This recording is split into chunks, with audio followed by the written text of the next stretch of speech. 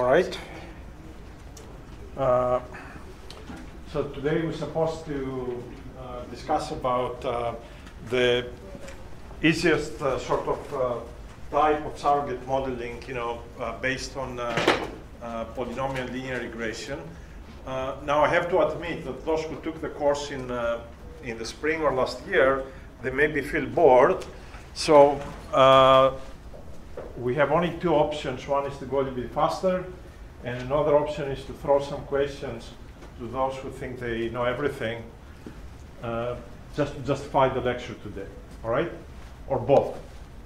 Okay, but I think, in some way or another, you have seen most of this material somewhere, even if not in statistics classes, okay? But I'm gonna try to be as informative as possible, but we have to go a little bit faster.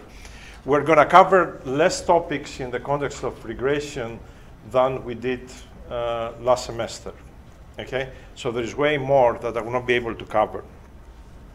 But we have to sort of go through this because there's no way we can talk about more advanced supervised learning problems unless we do linear regression. Okay, so I'm gonna, in the process of jumping things, I'm gonna go directly to this slide. So what's the problem? So the problem is somebody gives you, these are x coordinates, the y coordinates here, I follow the notation from Bishop, he calls this t, target value if you like.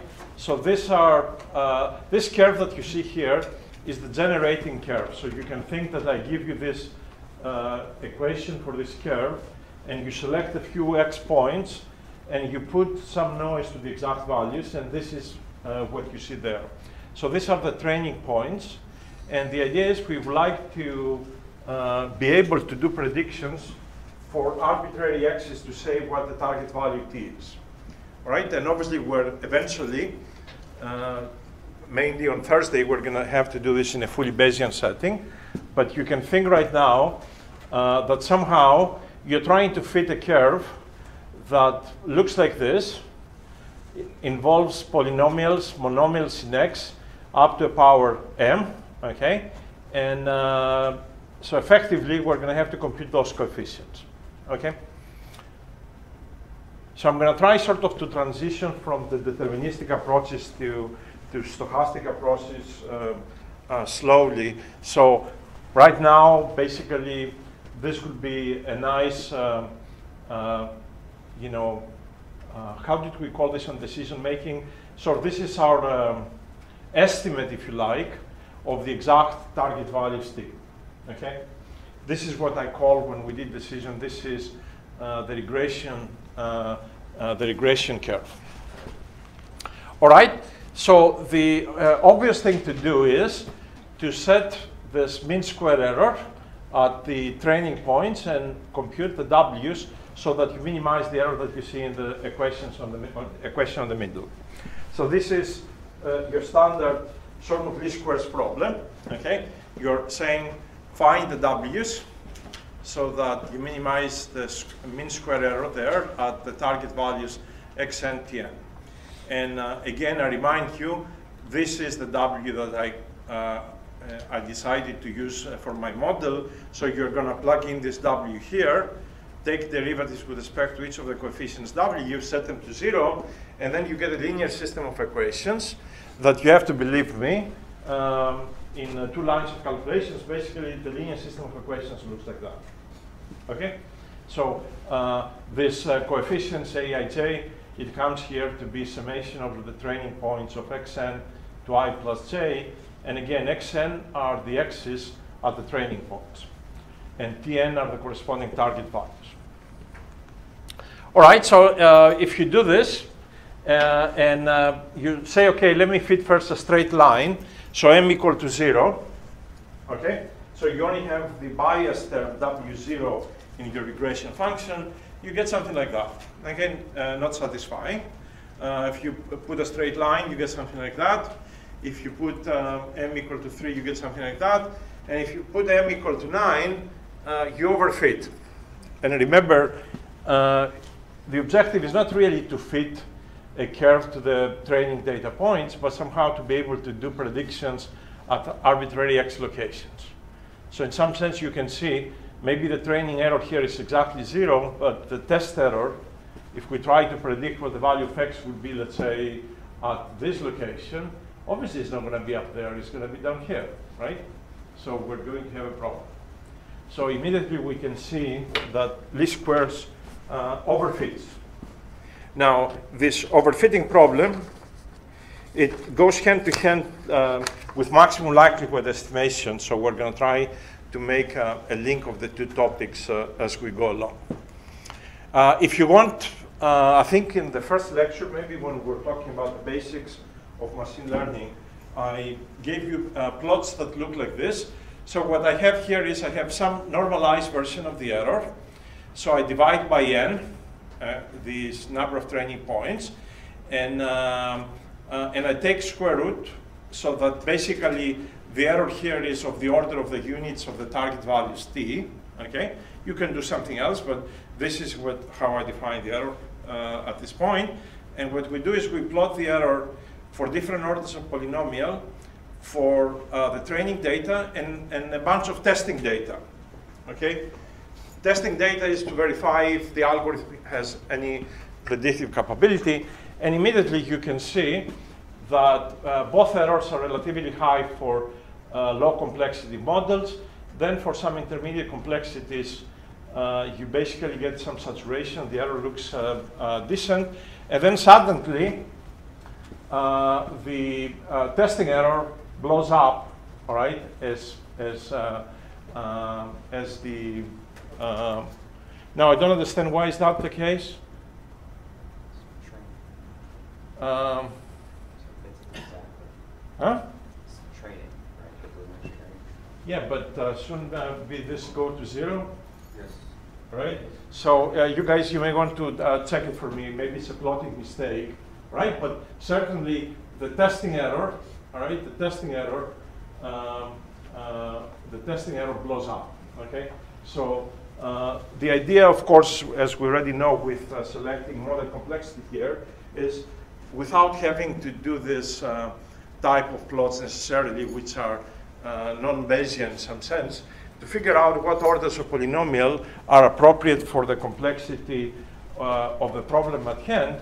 And as I will discuss today, the complexity of the problem is not defined by your data.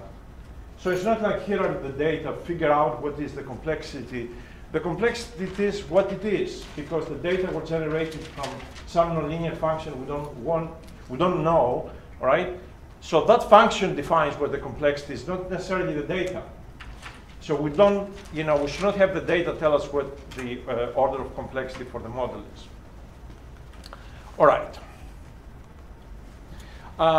Something else you will, and you can observe this in your homework, when you start using higher orders of polynomials, right, and you do least squares, you suddenly see the coefficients W oscillating between very high positive numbers and very high or very low negative values.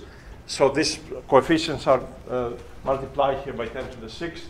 So you get an oscillation in the solution. That's why things were looking like this, right? Up and down, up and down. So this is basically a fundamental problem related with overfitting and maximum likelihood estimation in least squares. And obviously, really what you do here is you fit to the noise of the data rather than to the data itself. So this is not very good. Now, so if, let me see how many data points we use on this. Does it say somewhere? Well, how many points we have?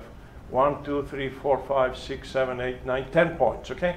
Now, the same problem, if we repeat it, but we have 15 points, and the order of polynomial is 9, where we had overfitting, suddenly you see the overfitting, it doesn't seem to be a serious issue, right? Suddenly you had lots more data, all right?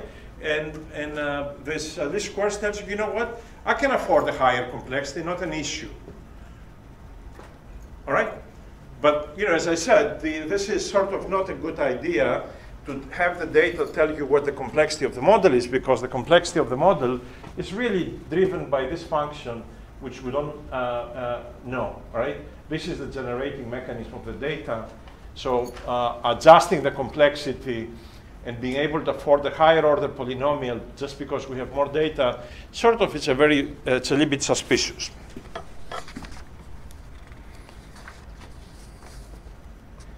And you can imagine, I think the next plot has even 100 data points. There is zero overfitting, right? This is fantastic. I mean, if somehow you have all of these points, you can do wonderful predictions, actually, okay? But again, this is not what we want to do. So, can you remind me now why? When we're not going to do Bayesian things, at least for most of the lecture today. But can you imagine why this issue of overfitting does not appear in a Bayesian setting? For example, in a Bayesian setting, you can have hundreds of parameters, but very few data, but that's not an issue. And I mentioned this. Why is that the case?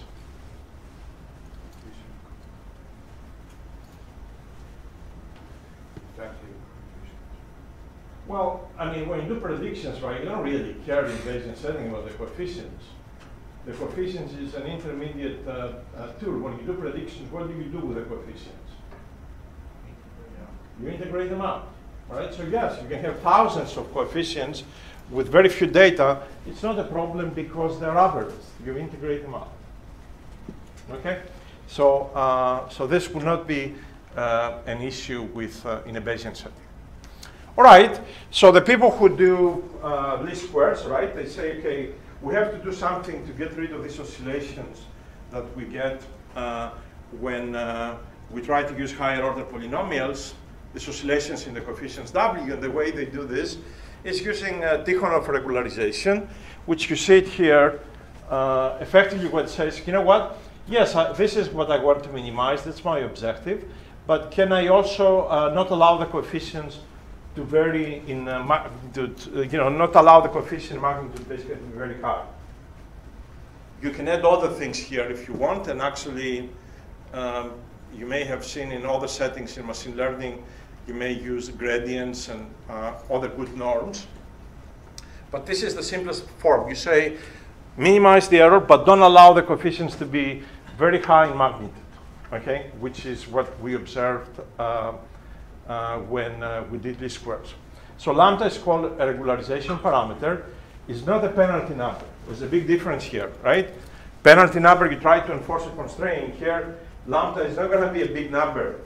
As a matter of fact, lambda can be 10 to the minus 10. Extremely small, right? Extremely small number. So and I am not going to tell you how to select lambda because, again, it's not very relevant to this course, but you can imagine at the end of the day, if you want to do predictions and you have a testing set, you want somehow to figure out what is the optimal lambda to give you the best predictive capability for the model. Okay, but there are other ways to do this in the context of regularization. There are many other methods that will allow you to select lambda. So if you so this is norm, right? So it's W transpose W. W is a vector of all the coefficients. So if you plug in the polynomials that we had in the regression function, you take derivatives with respect to the coefficients, set them equal to 0. You basically get a similar linear square system of equations. The only difference is basically, you notice that in the diagonal of, so you basically get a matrix A times W equals some vector B. The only difference is that in the diagonal of the matrix A, you add plus lambda, right? And some of you may have, like myself when I was young and immature, all right, when a matrix was not very well posed, I would go and just by myself, just say add 10 to the minus 20, just in case this system is invertible. And that's what happens, okay? So if you add a little bit in the diagonal, somehow you can, you get a stable solution, all right? And it works, all right? Literally, it works. Now, you may say, well, are you really solving the real problem? Yes, you do. Okay, so, all right. So let's see what happens now if we do this thing with regularization. So we're going to put different orders of regularization. So the values that I give you for lambda, so this should be a Greek lambda. Okay, so I need to correct it. So this is e to the minus 18, right? It's a very small regularization. And you notice there is no oscillation. So this is the original sine curve that generates the data. And now you can see, the fitting curve that I get looks very nice. Okay, there is no oscillations that I had before. So the overfitting has disappeared. If you use now very high regularization, what happens? So look, if you look at this equation and lambda is very high, what is going to happen? If you put lambda, a huge number, equal to 1, for example, what's going to do to all the coefficients?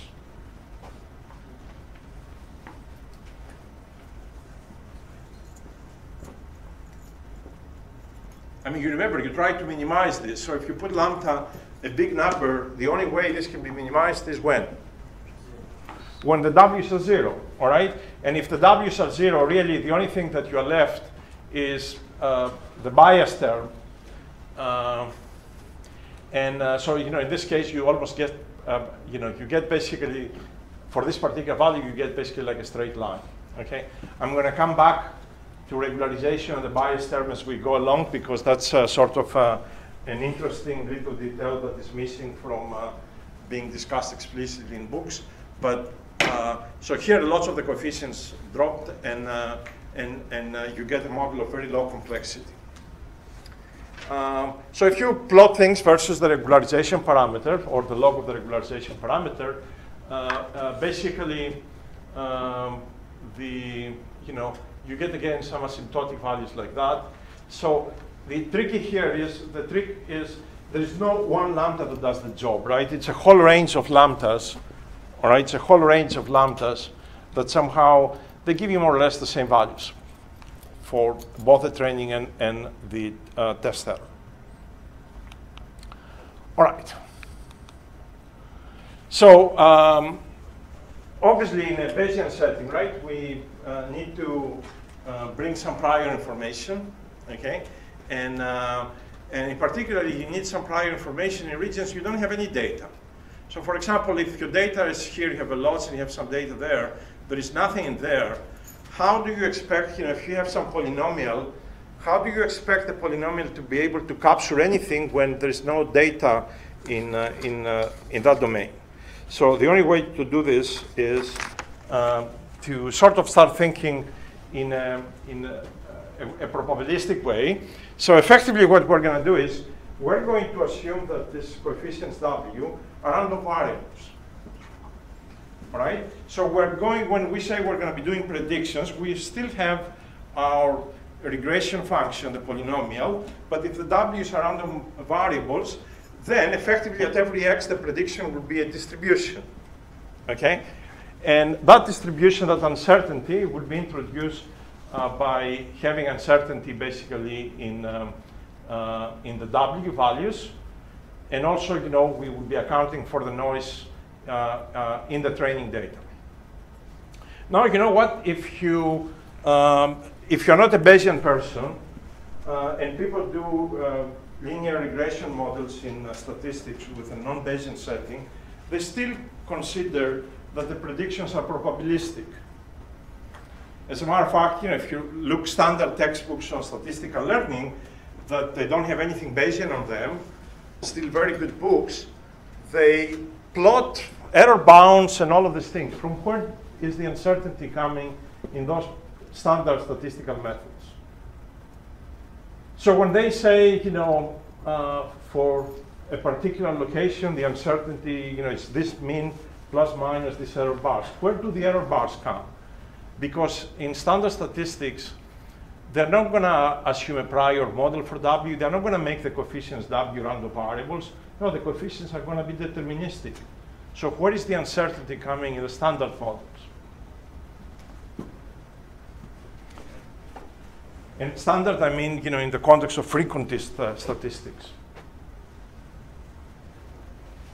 It's uncertainty over what? Over the observations, over the training data set. So in a Bayesian setting, there is one training data set, right? And you figure out what's going on using only that data set. In frequentist statistics, you're basically trying to see how different training data give you different observations, and from that you make basically some statistical decisions about error bars and things like that. Okay? So very much different from what you will see in the lecture today and certainly on Thursday. We're going to play with only one data set, not a collection of data sets trying to do statistics. So this slide basically summarizes this frequentist and the Bayesian approach, so I want you to keep these things in mind. So so I can start, even though we will do the Bayesian setting on Thursday to a significant extent, I wanted to start throwing ideas as to what exactly we will do. So we will assume a regression function, exactly like what I had before, but we're going to take the coefficients W to be random variables, and we're going to compute, given some set of training data that I denote here as D, we're going to compute the posterior of the parameters. So what you see here is Bayes' rule saying the posterior of the parameters is the likelihood, right? Obviously, if you knew the parameters and you have a polynomial, right, you can go and compute what the likelihood is. That would be mainly induced by the noise in your model. Your model would be basically whatever polynomial function plus some Gaussian noise. So that would define the likelihood times the prior. And then, of course, we have the model evidence that you see here in the standard way. So let me, so in the context of Bayesian setting, right, we discuss least squares. Let me bring maximum likelihood estimation. And again, I will not be able to spend lots of time, but I want to communicate here the message that maximum likelihood estimation has exactly the same problems as least squares. Not actually exactly the same problems, the same identical problem. Okay? They're basically both the same. So what I want to do is I want to show you a least squares sort of MLE issue of overfitting by taking simple Gaussian. Okay? So we're going to take that both parameters mu and sigma square are the unknown parameters here. So we have a collection of data. I write the likelihood like that. Take the log of that, expand the exponentials, right? And you get basically a log likelihood that looks like that.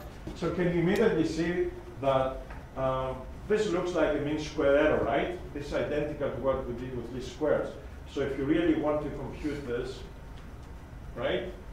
I mean, the problem here is, of course, to compute both mu and sigma squared, but you can see here, this is a mean square error, okay? So when you take derivatives with respect to mu and sigma square, this is what you get, and this, we already have used them actually, assuming that you already have seen this before. This is the MLE estimate for a Gaussian. This comes to be the sample mean, and this comes to be the sample variance. Okay? The issue that we would see, I think, on the next slide is that the variance that you use to define the MLE estimate for sigma squared, it's actually the MLE mean, all right? Sample mean. It's not the exact value. All right? Let me show you actually an issue with this very nice plot here. Imagine you have two data sets, right? And you're trying to compute the mean and the variance of a Gaussian with MLE estimates. Okay? So this is the true Gaussian from where the two data points come from, right? So in this case, the two data points are here. In this case, they're there. In this case, they're there.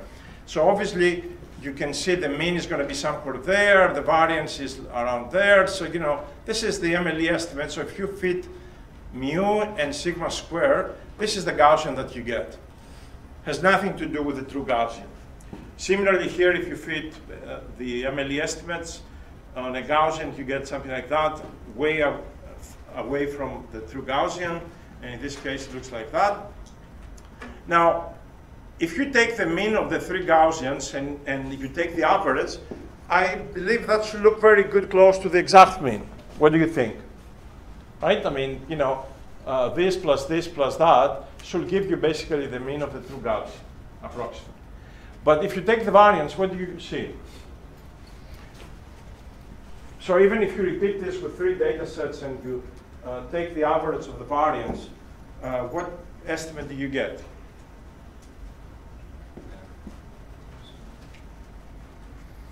You get bigger than the exact variance, less? Less? All right, so basically you underestimate the variance, right?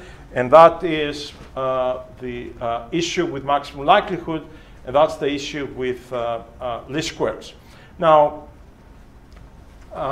so these are the estimates that we had for the mean and the variance.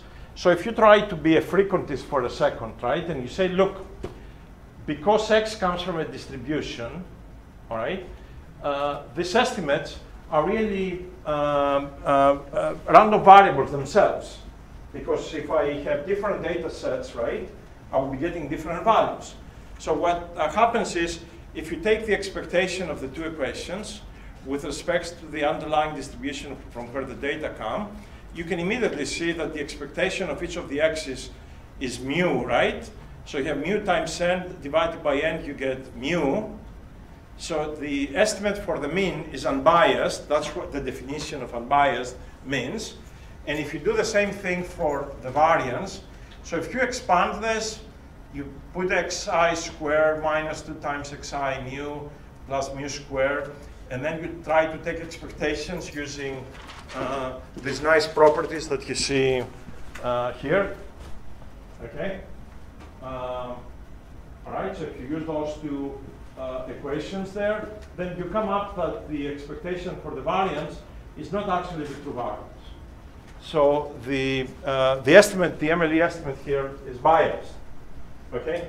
And one way to make it an unbiased estimate, we may already have seen this somewhere in an earlier lecture, or we will see it shortly today or on Thursday. So so this is what you get, right? The MLE estimate comes to be biased. So what is a trivial way to correct this that statisticians use? Instead of taking this as the MLE estimate, they modify it as what?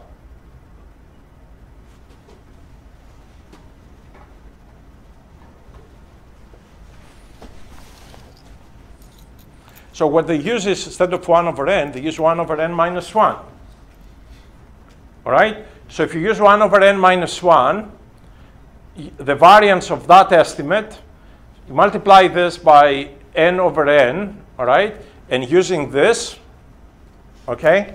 So 1 of the n's will cancel, 1 of the n minus 1's will cancel, and then it will give you the exact variance, okay? And the important thing here is, I don't know if the next slide has this equation. No, it does not. So if you put 1 over n minus 1, the idea here is that 1 degree of freedom has already been used to fix the MLE estimate for the mean. All right? So in some ways, that n minus 1, that 1, is the effective number of parameters in your problem. And when we will discuss about parameter selection for regression models and other things, you will see that you will be getting a similar thing like 1 over n minus something, and that something will be defining the effective number of parameters in your model. Okay? So again, for now, this is unbiased. If you want to make this unbiased, you have to put 1 over n minus 1. If n is big, it doesn't make a difference, but if n is very small sample, yes, it does make a difference. All right, I am bypassing a few things here and there, right? Again, these are in many ways a review. So I have already, when we discuss about decision problems, right? The idea here is this is the regression function, okay? And we already have seen, right, that the optimal regression function that minimizes a quadratic loss function is really the expectation of t given x. And remember, this is a very fundamental thing related with quadratic losses. And it doesn't matter what the details of the model, this is very powerful, okay? So basically, the idea here is there is some distribution for every x. There is a distribution of t. The mean of that distribution defines the regression function, okay? So, and this is how we're going to treat this in a Bayesian setting. We will somehow try to compute the details of this distribution, all right? And then use this information to be able to do predictions. All right, so let me see where this is going to take us before I say anything. Okay, so this is about basis functions. So think of a problem in d dimensions, okay? My regression function is some bias term plus w1x1, wdxd, okay? So again, x1, xd are my coordinates in my d dimensions, okay? We call this problem, by the way, linear regression problem, not because it's linear in the x's, but you know, it's linear in the parameters, okay? As a matter of fact, we will shortly being able to generalize, and instead of using simple x's, we can use anything we want to. We can use any functions of x's, okay? And here it is actually a generalization of this. If instead of using, you know, x1 or xd, you know, x, this bold x is the vector x, right? You can use some basis function of x and another basis function of x. So really your model, your regression function is w transpose phi of x, okay? Phi again is some function that you define a priori that you want to use. Can be polynomials, can be sines, can be cosines, can be, you know, wavelets, splines, or anything else you want. This coefficient here is called the bias term. And let me just, I don't know why there is a loose x there. All right, so this x was left alone here, okay? Miserable alone. So let me say something that is going to come up a little bit later in the lecture. This coefficient here, W0, sort of can be treated by dumping it in the same format as the rest of the coefficients that multiply basis functions by saying, you know what, I'm going to multiply this with a function phi0 of x that's equal to 1, okay? So that's sort of, it puts everything under one roof, including the bias term. But somehow, there is a pathology there that later on, when we put a prior model on W, that implicitly will also imply that we're going to have a prior on W0, and that's bad for you, because usually you don't regularize the bias term. So later on, we will see, we will still sort of use the same form, but we will need to do something to get rid of W0 so we don't treat it the same way as the rest of the coefficients. So I think in one of the common problems we inserted the equation where effectively you will have to repeat your calculations where you do things like this, where this basis function is 1, but then you do something else, and we will discuss it, where you compute this W0 as post-processing operation, okay? So keep in mind that maybe we would need to do something special on W0. So what these functions can be anything, but the recommendation here, and this is sort of a rule, these functions need to have local support, okay? You cannot go and use Lagrange polynomials or something like that, right? Those you learn when you take math courses. They have nice properties, they're eigenfunctions of operators and all of these things, but in the context of machine learning, they are not very useful. We want things of local support. So for example, you can see here you have a Gaussian basis functions, and all of them are basically non-zero around mu on a spread that is defined by this variance S squared. What we're going to do in the lectures this week, when you write these basis functions, we're going to assume that you already have defined what mu and s squared is going to be, right? If you want really to be proper and up to date on this game, you should not assume anything, all right? Because how do you really know that this is the best choice, okay? So, but right now we are assuming that the basis functions are well defined. We will, I think, devote a whole week on adaptive basis functions near the end of the semester, but right now mu and s squared are defined. You can use sigmoid functions. They look like this, okay? Very popular, and I give you fundamental equations for the sigmoid function. You may want to actually look at them carefully because we will use those for logistic regression in a few lectures, all right? So the logistics function is 1 divided by 1 plus e to the minus alpha, and it is related with the hyperbolic tangent function as well. So if you have representation in terms of sigmoids, you can also write it in a straight manner as a representation in terms of tangent, but you know, these sigmoids is a much more common sort of way to write this type of things. Okay.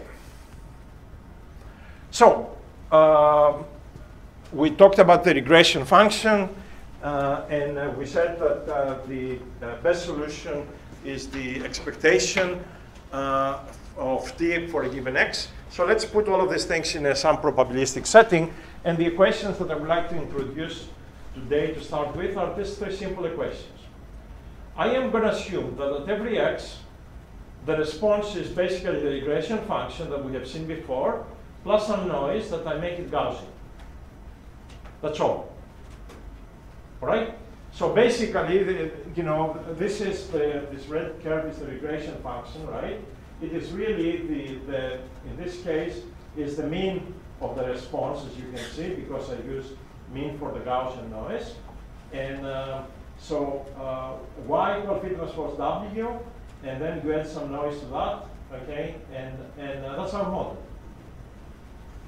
And now you see the reason why, for example, in Bishop's book, he distinguishes between y and t, right? The idea here is t is the target, all right? Y is the regression function, y of x. I mean, if you call this y, then you would have to call this something else, okay? And again, different books use different notations, so try not to get lost because notation is unimportant.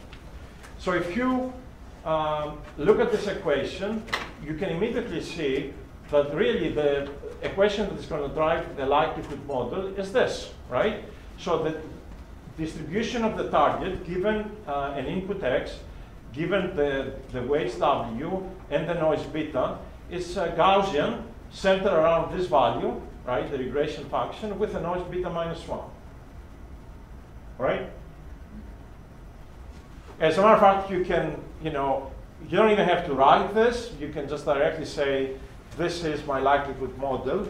So if I knew the parameters, this is my regression function. Actually, you can use this as a definition if you like, and you put some noise.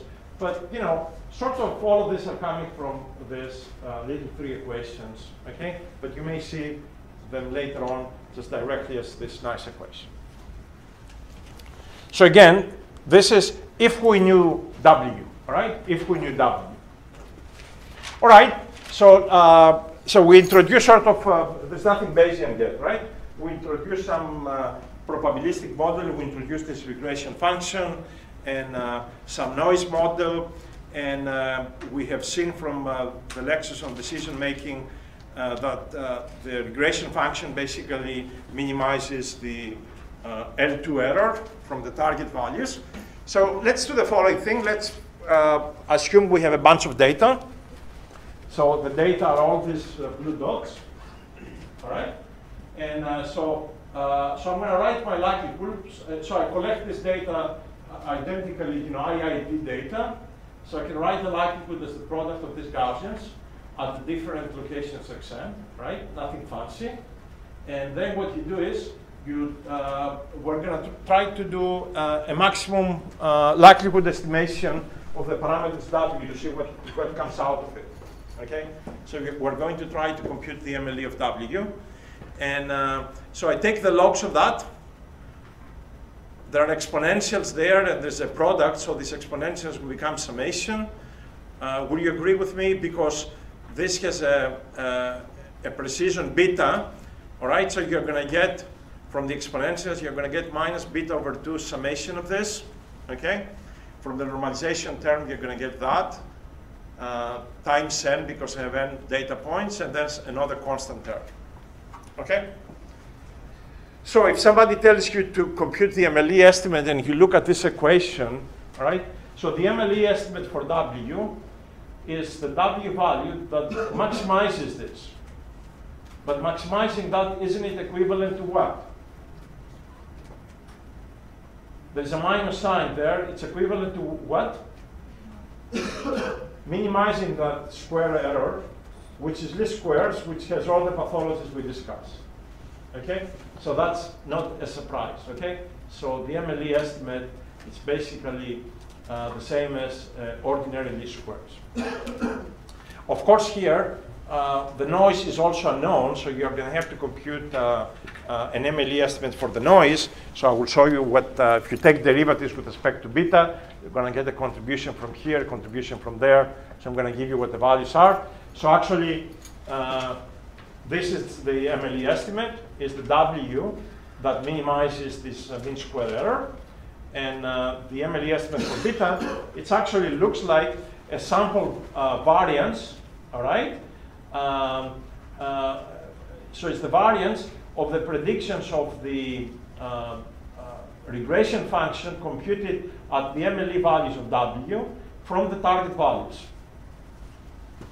So in many ways, this is, again, it looks like you computed the variance, which we know is biased for a Gaussian, all right? So it's slightly different, but the formula looks identical. And the only difference, again, is notice that there is a plug-in approximation here, right? Because we do all of these calculations at MLE. So when you compute beta at the MLE point, the W here is the MLE W. So you plug in here whatever polynomials or sigmoid functions you had assumed. You do the minimization with W, that will give you the WMLE. So this is the beta MLE, all right? And if you don't want to be Bayesian, what actually you can do is you can say, you know what? I am done, okay? I did my MLE, I did my job. So can I now do probabilistic calculations? And the answer is yes, you can. And the easiest thing you can do is you can use the plug-in approximation, where effectively, you know what you're going to do is you're going to assume the likelihood model, but everywhere, instead of W and beta, you're going to put their MLE estimates. All right? So you remember the likelihood estimate is, if you knew W, if you knew beta, what's the probability of T at a given location X? And you remember the mean was the regression function, the precision was beta. Fine, so since you now have point estimates, you plug them in, and that would be the obvious sort of probabilistic things you can do. So in this plot here, right? So what you can, so this is the distribution of T at every location. If you knew W and if you knew beta, so what you do is you say, yes, W is my WMLE, beta is my beta MLE, so that's my distribution now. Okay? Nothing Bayesian, but somebody can say, well, I'm doing probability. All right, so in the slides you will see lots of little MATLAB libraries that allow you to play with basis functions and compute MLE things. So this is just basically computing the MLE estimates for different type of regression functions in 2 dimensions. So if you want, you can play with that. All right, so so we can obviously, so you can repeat all of these things for basis functions phi, right, and write them explicitly. And actually, let me see if I'm going to give you now or later the exact equations in terms of the design metrics. I think it's coming in like 2 slides. Okay, so so this is so capital X here. The notation is the collection of all my input points. When you see bold T is right, the response is at all the training data. So this is the likelihood, all right? This is the log likelihood, that's what we had before, okay? And the least squares problem is the same basically as minimizing the negative log likelihood. So you will often see NLL, right? So this needs to be maximized, all right? If you put a minus sign, this needs to be minimized, and this becomes basically ordinary least squares. And there is really nothing I can tell you here. It's just, you know, so a negative log likelihood, it's, says here it's a quadratic ball basically with a unique minimum. And actually, it's wonderful that this quadratic function has a unique minimum, and has a unique minimum because of convexity, okay? Otherwise, if there were multiple MLE estimates, would have been in trouble. So here you can, I think somewhere in the slides, basically there is a discussion about the uniqueness of the MLE estimate, I believe. Okay, so what I want to do is I want to write now these equations in a compact algebraic form, so we can see how things, how the algebra looks like. All right, so this is, the calculation looks a little bit tedious, but the dirty work of summarizing them down and correcting them and recorrecting them has been done. So you guys can enjoy these equations. So the log likelihood looks like this, and this is the mean square error, all right? And I don't remember now what all the subscripts mean. What is the subscript D means there? Why Bishop used the D? There must be a reason for everything in life, right? Data, training data maybe, all right, okay. So it's the mean, basically this is what you get, right? And I want, you know, he summarizes this mean square error of the training data with E of D, and it's a function of W, okay? And you notice again, the regression function is W transpose phi, okay? Where each function phi is computed at Xn. Phi is a vector, W is a vector. When you take derivatives with respect to W, you have to be very careful, right? Because you're taking derivatives with respect to the vectors. So again, I'm not going to do all the algebra. I'm going to show you what it looks like. So here are the answers. So when you take derivatives with respect to W, you actually get a linear system of equations that looks as follows. Phi transpose phi W equal phi transpose T. W are the unknown coefficients in your regression function. T are the values of the target at the training points. And phi is what's called the design matrix. And I want you to take an extremely good look, because this design matrix is sort of universal in every type of machine learning algorithm. Okay, it's universal. So I remind you, x1 to xn are my training data points, and I have functions from phi 0 to phi m minus 1 here. So I have, let's say, m basis functions. So if you look at each row of the matrix phi, what is there visually that will remind you so you can write it on your own? So every row of the matrix phi contains what? What is the identifier of every row?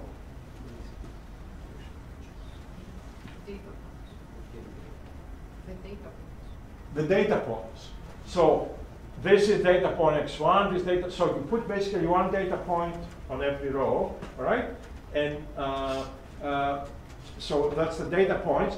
And every column, the identifier is basically a basis function, okay? So if you remember one of those, that basically each data point you have to put it on every row, this is sort of standard now, all right? Then you will know that the columns, they have to correspond to each of the basis functions.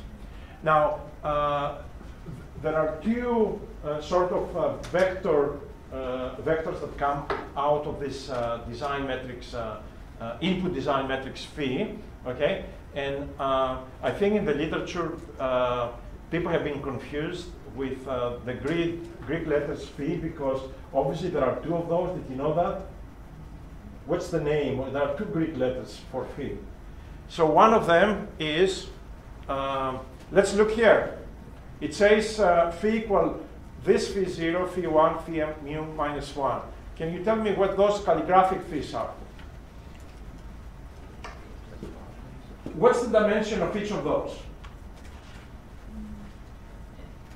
N, right? The dimension of each of those is N. And also you can actually see, you can write phi transpose as phi of x1, phi of x2, phi of xn. So if you take the transpose, basically this will become a row, this will become another row. And what's the dimensionality of each of those? N, the number of basis functions. Okay, so two distinct representations. One that the vectors are in Rn, and another one where the vectors are for phi transpose that they are in Rn. Okay, and both of them basically are essential if you want to do manipulations and also geometric interpretation of this type of equations. Okay, so what you get here is basically phi transpose phi w equal phi transpose t. So this is a universal phi transpose phi is a very well posed matrix, so you know what you get is basically what's called in the literature the Moore-Penrose pseudo inverse that looks like that. Okay, so the OMLE estimate is what you see there. And I have written the phi transpose phi explicitly in terms of the basis functions phi, and the same thing for phi transpose t. So effectively, this came, when you take derivatives with respect to w, you get this, right? And then if you write your phi metrics like that, you can easily verify that this summation is equal to that, and this summation is equal to that. Okay?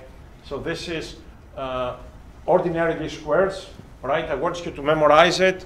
So when you see it, you know what it is and what potential difficulties you may have. And similarly, if you take derivatives with respect to beta, I already gave you the expression. What you get is, you basically get that this is like a sample variance from the target values of the result that the regression function gives you at each of the training points xn. And again, this is a biased estimate. It underestimates the true variance in your model. This is the slide that I was mentioning about convexity, so you may want to read it. The nice thing is this mean square error, right? It's a convex function, has a unique MLE estimate, and this is very nice. Okay? And that unique MLE estimate, it only happens if you use the mean square error. If you use absolute norm, for example, and I will show you, or some other type of models, then you may be in trouble. Okay. All right. Now, what I want to start throwing little things out of nowhere, so that you can see something new, so you don't get bored from this lecture. Is so the MLE estimate. We have an analytical expression for it, right? So there is, this is it. That's it, okay? But there is a nice way that in the context of MLE and other point estimates, and of course, much more important calculations, to compute the MLE estimate of W.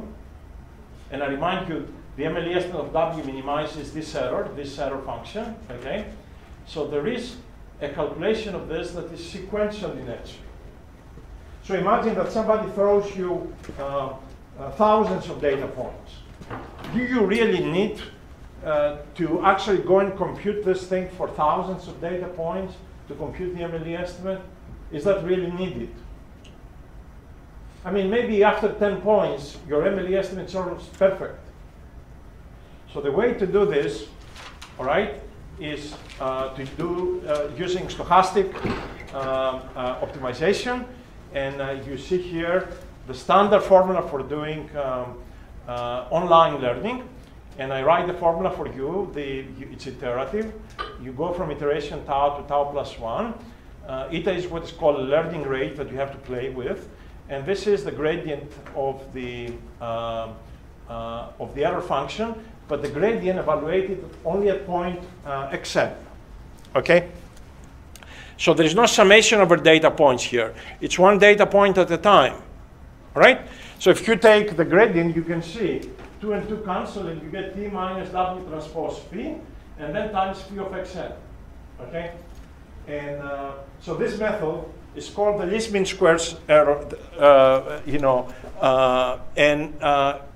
For those who have or are using stochastic optimization, they know it's sort of a universal way to minimize complex implicit functions when you have lots of data sets. And actually, I wanted to throw one of your homework problems for you to do an MLE estimation this way. So maybe in the next homework, we will throw something that you have to implement. It's just one line, okay? All right, extremely effective. One data point at a time, and without having to go through all the data points, there is a very high chance that you will converge way earlier than combining everything on and solving the least squares matrix problem. All right, since we talk about MLE, we said the least mean square, this quadratic error, the L2 error, it's a convex function, has a unique minimum, but there is an issue. The issue is actually the following. Imagine that at a given xn, right, the value of Tn that I give you is completely wrong, out of reality. So here what you have is you have T minus W transpose phi squared. So you have something that's very big, and you take quadratic. You take a power of 2. So the error amplifies, and then you have to adjust W accordingly. So basically, if you have an outlier, right, if one of your target values is way wrong, this model will actually move you towards the outlier simply because it penalizes. This error is going to be, it's quadratic, it's significant.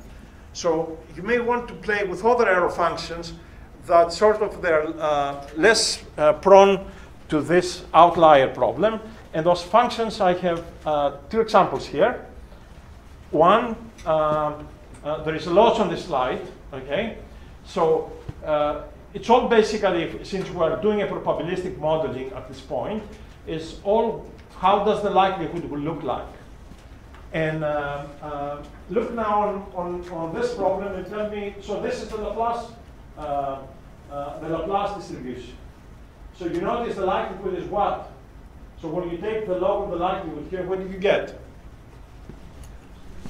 You get absolute values. Right? You don't get quadratics, you get absolute values. And let's look at, again, there's way too much information on this slide. Let's look in here, okay? And think of R being T minus Y. All right, this R that you see here is T minus Y. So can you extrapolate what this is all about?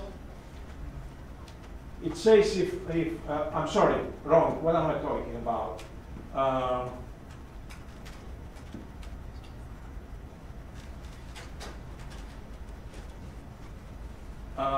So R is a location, okay? And it says if the location is less than delta, do what? And then if R is greater than delta, do something else. So what's going on here?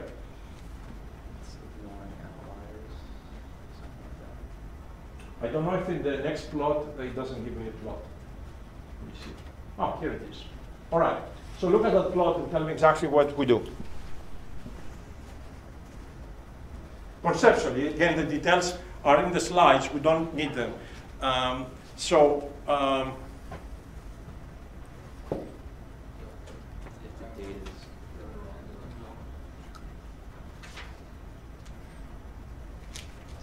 So this is the L2 error function, right? The quadratic, the mean square error that we have seen. This is the L1, the absolute value we get from Laplace, and this is this approximation. So what is this approximation doing? It says for the values that they are up to some distance delta, how does the error varies? How? It varies quadratically. And you are concerned because of outliers, if that distance is, if that value, right, if t minus the regression function, they are far away from each other, and then you say, if that case, actually, you know what? The main contribution is absolute value minus some correction, and you need that correction because you want to make the two pieces that you put together, you want them to match. And you want them to match not only by the value, but also in the slope.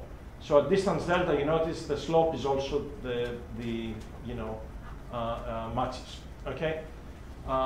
So this is what's called the Hilbert loss function, all right?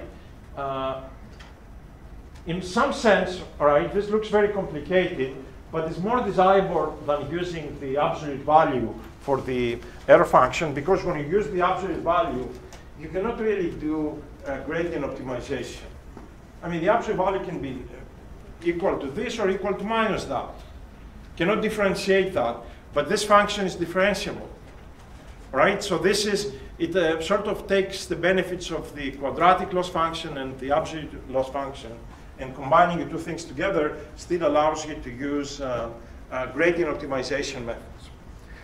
So let's see what happens and to see the results here.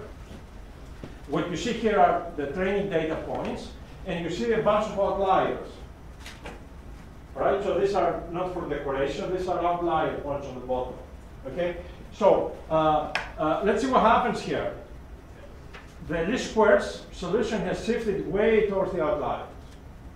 The other things, the Laplace approximation or using student t, all right? Similar form, basically, they're very robust to outliers, so they're very close to the bulk of the data.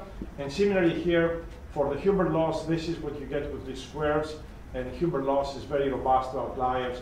It's basically says, I don't need these values, okay? And you can say, but I can do this as a user, right? I can look, no, you cannot, because this is a regression problem in one dimension. If it was a regression problem, if X was in 20 dimensions, you won't be able to say this is, an outlier. It's not. I mean, there are things to do, right? You can do some pre-processing of the data, but this type of methodologies allow you to sort of automate this process.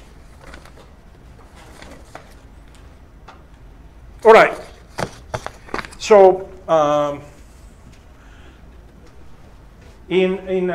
So we talked about least squares, and then I mentioned regularized least squares, right? We added 1/2 of lambda times the norm of W squared. Can we probabilistically introduce now some sort of regularization? Okay, so let's see what the idea is. Okay, so before I give you the probabilistic version, I remind you here what the regularized least squares was. Okay, so this is the mean square error, and then we add this regularization term, and the only thing that happens is I'm writing this in terms of the design matrix phi. So instead of carrying phi transpose phi inverse, now we have plus lambda times a diagonal unit matrix, right? So this is what you see here. It's what goes with the name Ridge regression. Okay. So this is regularized least squares. Okay. So if you compute this W, and you don't want to do anything further probabilistically, you can actually use the point estimate for W in the likelihood and do predictions using this point estimate. And that's what people refer to as Ridge regression. So the question now is, can we get this Ridge regression in some sort of probabilistic setting? Okay. Let me see if I can bypass this for now, and I'll show you how we get a Ridge regression. Unless this comes to be 10 lectures down the road. Yeah, actually it is 20 slides down the road. So can you guys tell me how we're going to get this sort of regularization probabilistically. What do we need to do? We'll talk on this, doesn't seem today, but we'll talk on this on Thursday, but how we will be able to go from an MLE estimate that is the same as least squares to a regularized estimate that looks like that. What is the primary idea here?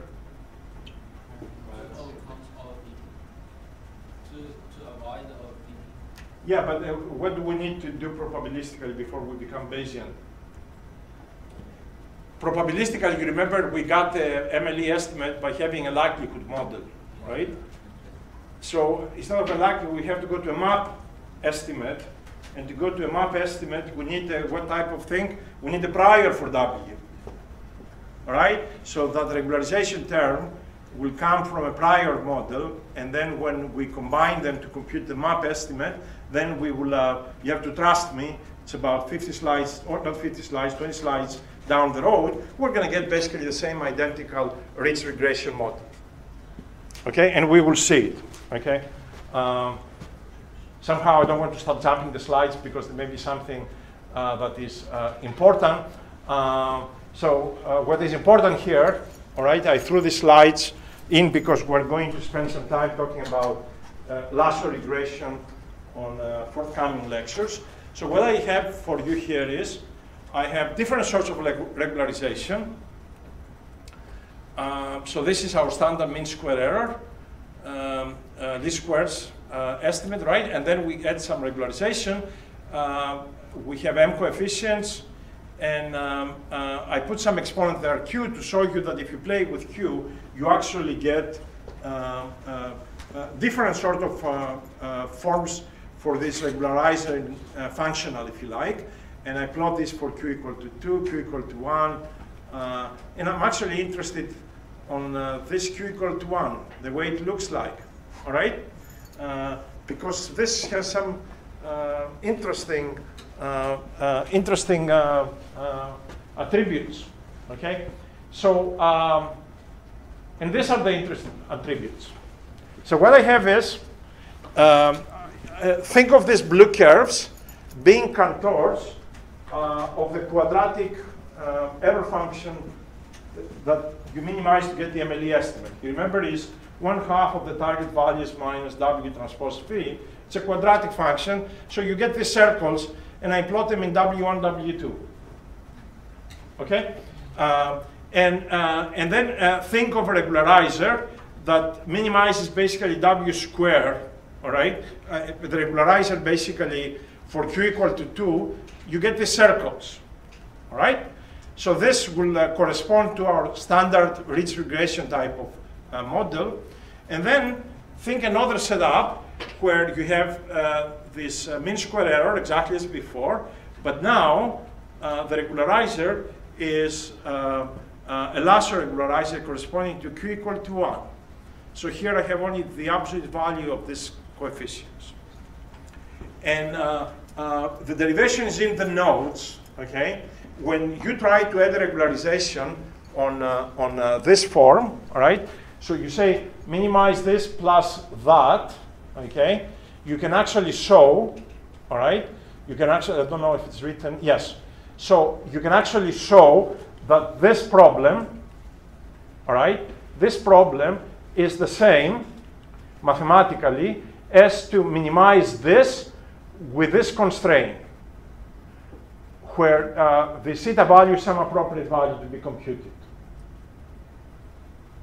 You can show, the derivation is on the slide that follows, that doing a minimization of this augmented functional that involves the mean square error plus the regularizer, it's equivalent to doing a minimization of the first term with a constraint that is the regularizer having a value less than some value eta. Okay? You have to trust me. The derivation has to do with the Ken-Tucker conditions for how you do optimization with constraints, and it's given on the next slide. And if we go through it, it will take us to another animal. All right? We don't want to do that today. You trust me that we want, in both cases, to minimize this function here, all right, with the constraints that were inside this domain. So looking at the two pictures, you see something interesting. In the case with lasso regularizer, what do you see happen? It goes more sparse. Say it again? It goes more sparse. So we see here in this particular case that one of the coefficients W1 is dropped to 0. So lasso regularizer leads to sparsity. Okay? When actually we do the full Bayesian regression model, I'm going to try to extend this so you will see this in action on how effective dimensions in the model are being picked up. But literally, the key ingredient is that effectively, because of the shape of this constraint for q equal to 1, some of the w's are dropped to 0. And which w's are dropped to 0, we will discuss it when we complete basically the Bayesian analysis. I'm going to show you that in some detail. All right. We don't care about this. It's like an exercise. You guys can read it. All right. I only have 5 minutes on this, and it is really not, you know, I cut it and pasted this from another lecture. I was debating if I should bring it to this first lecture on regression. And I realized, you know, if you read books on statistical learning, the first topic you're going to learn before you do regression is really the bias variance decomposition. So I felt that maybe we need to throw the idea here on the air. Okay? So let me see. I know you're going to read everything, right? I trust. Don't pay attention. It says 64 slides. You know what? But I can take the 64 slides and compress them to 2 pages.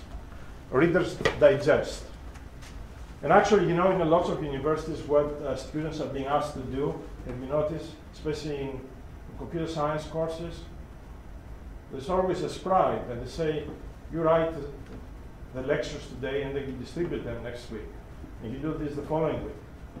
And that requires uniformity in standards, which would be maybe an exercise we need to do. I mean, go to, you know, any university, you will see in all the classes they have a student assigned randomly to scribe the notes, okay? So that way you don't feel it's 64 pages, because it is not, all right? It's 4 pages. We should try this, right? All right. So let me, I only have a few minutes, okay? And we'll come back to this. It will take us no more than 5 minutes to discuss and give you what the idea is. We had introduced the regression loss function, right, the quadratic function, and we said that the optimal solution, the regression function, is basically the expected value of the target given x. And one of the things that in the derivation, you remember this is the expected loss function, the expected loss, and the expectation was with respect to the joint distribution of x and t.